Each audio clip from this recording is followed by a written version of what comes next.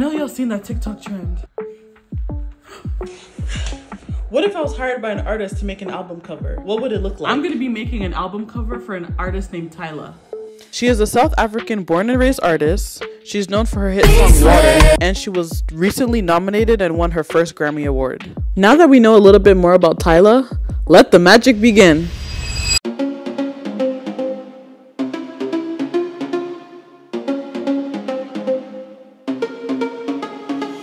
Problems, I would never thought that you could be causing these problems. It smells so bright with eyes like these diamonds. Caution, I know I should have known. Right now you're not alone. I don't wanna get in trouble. I'm starting to lose a bit of inspiration, so let's go online and see what her aesthetic is like, what she likes, and what her style is, and let's see what we can find.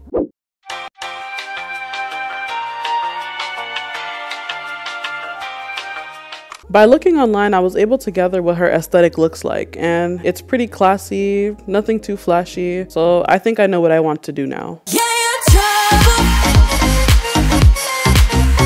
Yeah, you're trouble. 'Cause you're trouble. Yeah, you're trouble.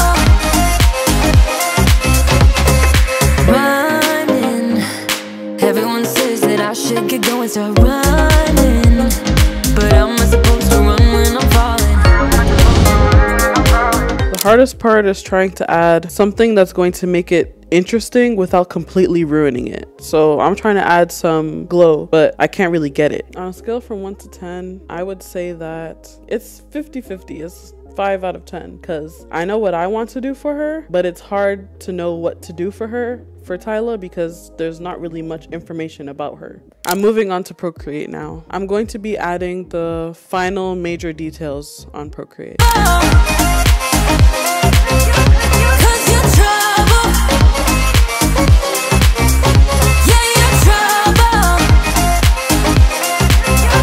Moving on to Procreate, I drew some white drips dripping from her face, and I just added a bit of shadowing to that, and that was all really.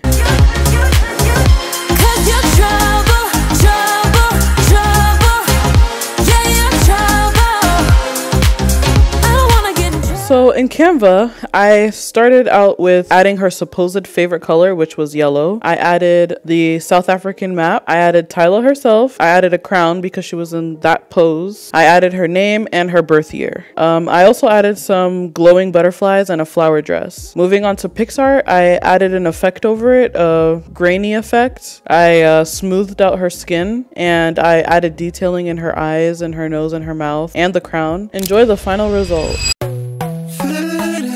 However you want, it doesn't matter, you know what you want.